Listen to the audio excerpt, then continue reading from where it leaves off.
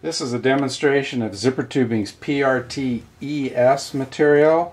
Very much PRT ES is an adhesive lined version of the standard PRT tubing. Here's a piece of PRT ES. This looks identical to standard PRT, and essentially it is, except that it has a hot melt adhesive applied to the inside, which is going to melt and fill any voids when the tubing shrinks and create an environmentally tight secondary jacket. The important instructions for installing PRT ES can be found at zippertubing.com, and there is an extensive document that will walk you through the material sizes. There are digital photos that take you step by step through the process. The video demonstration is going to complement this, but by no means should be limited to the video demonstration. You definitely want to get a copy of this, familiarize yourself with it. We have a cable here.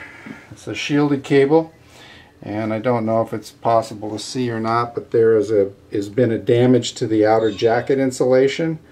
Now, it's quite easy to fix a cable like this with PRT ES, and what we're going to do is simply take a razor blade and trim off the excessive material that's standing up there and apply the PRT ES material over it as a patch. And even if since the jacket is damaged and the braid is now exposed to the environment, once the PRT ES jacket is installed, it will create an environmentally tight protective joint over the braid. Let me get a start to do this. Essentially, like with all PRT, you want to go back and size the material. The standard sizes, there's 4 different sizes. They're primarily intended for small wires and cables up through 1/4 inch. It is possible to do larger sizes, and further into this document describes how you use standard PRT and can do sizes up through 1 3/4 by using the hot melt adhesive as a tape wrap in a separate step from prior to the PRT being installed. But on small sizes like this cable is a 1/4 inch diameter, which there is a 1/4 inch size from 175 to 250. It turns out to be the PRT ES number 4 size, of which I have a sample here.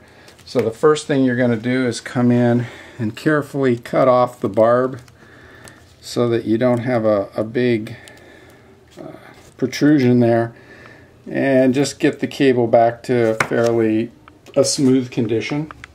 You don't want to do any additional damage to it. Then you simply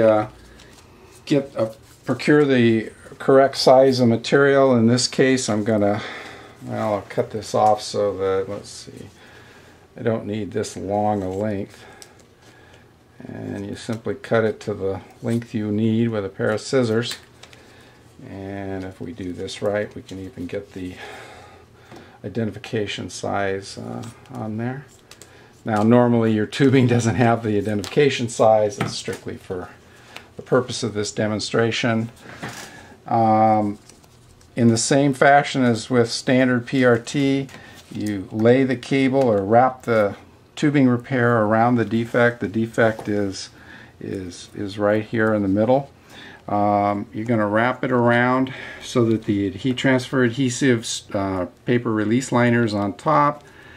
You're going to pull back some of the adhesive to expose the adhesive, and align the non-adhesive edge and stick it in place, and slowly pull the release liner back and continue to seal the tubing back into a tube.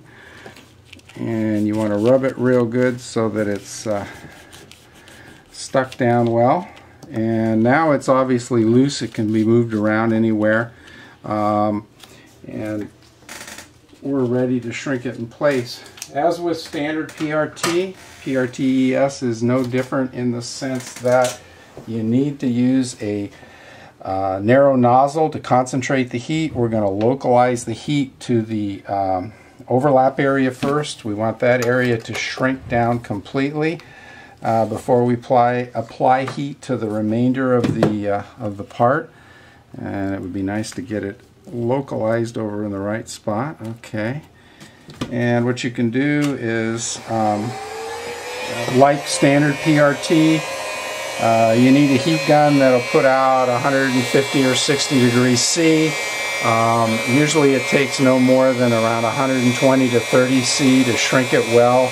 The material will begin to shrink at 90 degrees C, but works quite nicely at the 120 to 130 range.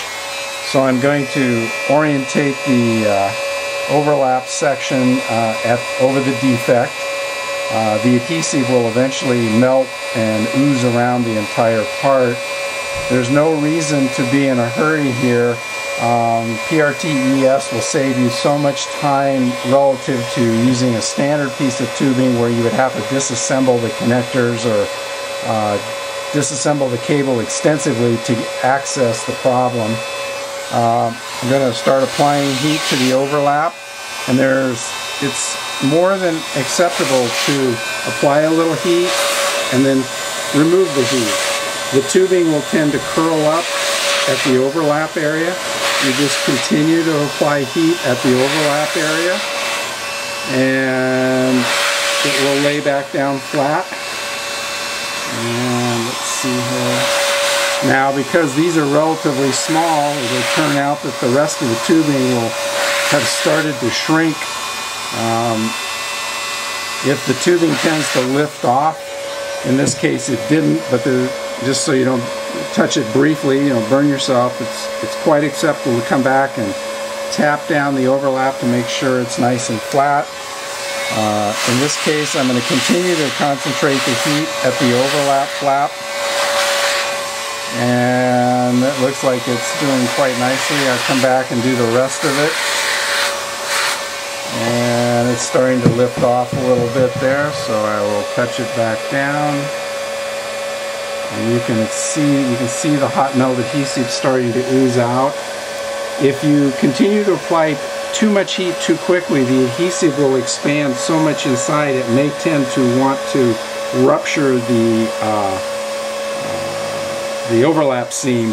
So, you know, like I say, apply a little heat, take it off, apply a little heat, and this will be somewhat dependent on how much heat you're using. If you use a lot of heat, you're gonna only expose it briefly and then pull it off. And we have a little bit of overlap stuff there too. I think it's possible to see the hot melt adhesive is oozed out on this end. It's also oozed out on this end, and what you want to do is make sure that it's oozed out uniformly all the way around. Doesn't necessarily have to be pretty. You may have your own internal requirements for what it looks like. It's been my experience you can do more damage to the part trying to make it look pretty. The important thing is simply to have a good adhesive oozing out 360 degrees around the cable, and this one looks like it's done nicely. Once this cools down, there is some transfer adhesive exposed here.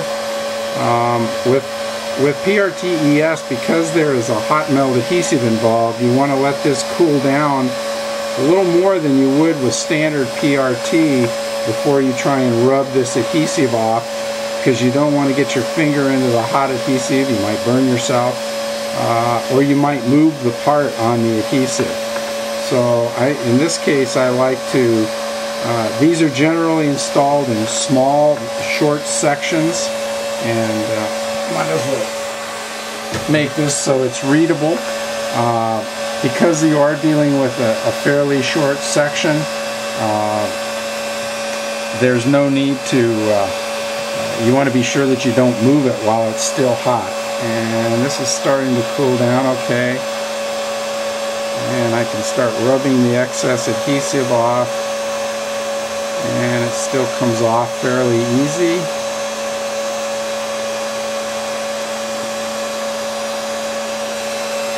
And you can discard the little bit of adhesive residue. Now the hot melt adhesive will re-solidify and will not be sticky. Rubbing the overlap seam area here is simply to remove as much excess sticky adhesive as possible. Yeah, the overlap or the bleed outs are starting to solidify nice. They're fairly cool to the touch, and when you're done, you've got a nice environmental patch because that adhesive through the entire part melted and flowed and filled the defect in the cable insulation, and any environment on the outside trying to get to that defect can't, because it's solid adhesive.